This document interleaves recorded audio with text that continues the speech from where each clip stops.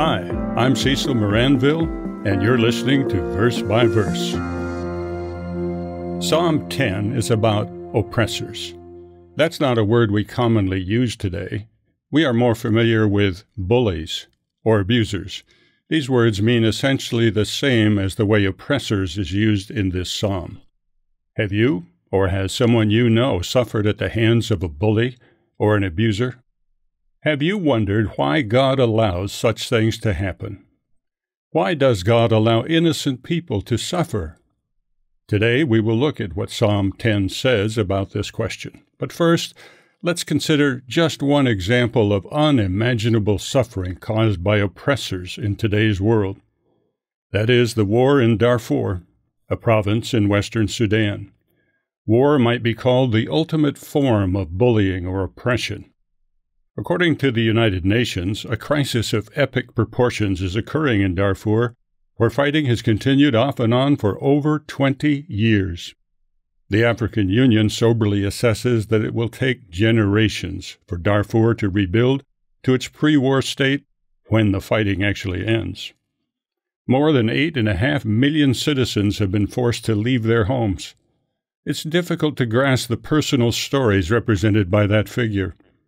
That number is about equal to the entire population of the U.S. state of Virginia. Imagine every man, woman, and child of Virginia forced to leave his or her home. Why does God allow such suffering? I don't want to overwhelm you with statistics or actually numb the stories by using too much data, but currently 1/2 of Darfur's 25 million citizens need life-saving assistance. That's 12.5 million people. They are facing extinction. The militias fighting each other there deny charities from being able to deliver food and drink to people. Doesn't that touch you deeply? It certainly amplifies the question, why does God allow the oppression, the bullying, the abuse of any innocent person, whether a large group or an individual? Psalm 10 is one of many scriptures that speak to those difficult questions that begin with, why does God allow? The writer of this psalm offers 3 perspectives: that of an observer, that of the bullies themselves, that of the victims who pray to a seemingly silent God for his intervention. The bully sneers at any suggestion that he might be called to account for his actions. The observer begins the psalm with questions. Why do you stand afar off, O Lord? Why do you hide in times of trouble? Then the observer focuses our attention on how the bully thinks. He has no respect for or fear of God. God is in none of his thoughts. Verse 4.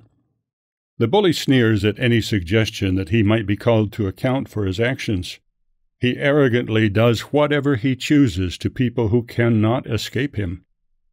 If he has any thought about God, it is, God has forgotten. He hides his face. He will never see. Verse 11.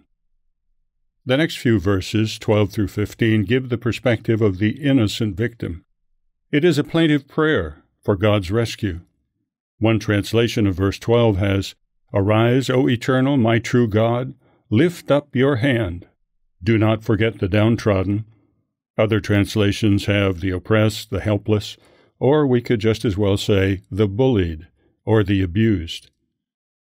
Then the observer switches to a firm statement of conviction that God will stop the oppressors, and that brings us to today's scripture, Psalm 10, verses 16 through 18. These verses confidently declare, The Lord is king forever and ever. The nations have perished out of his land. Lord, you have heard the desire, that is, the longings, of the humble, or the oppressed or abused. You will prepare their heart. You will cause your ear to hear, to do justice to the fatherless and the oppressed, that the man of the earth may oppress no more. That's good news. It speaks not of snatching the wounded away to heaven, but of a kingdom on earth that will bring all forms of oppression, bullying, and abuse to a full stop. When will God take this action? Soon, according to the gospel Jesus preached.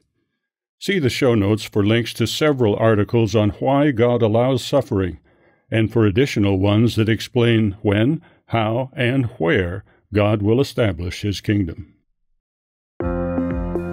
Verse by Verse is a companion podcast to the Daily Bible Verse blog, which you can find on the Life, Hope, and Truth Learning Center. Check out the show notes for more.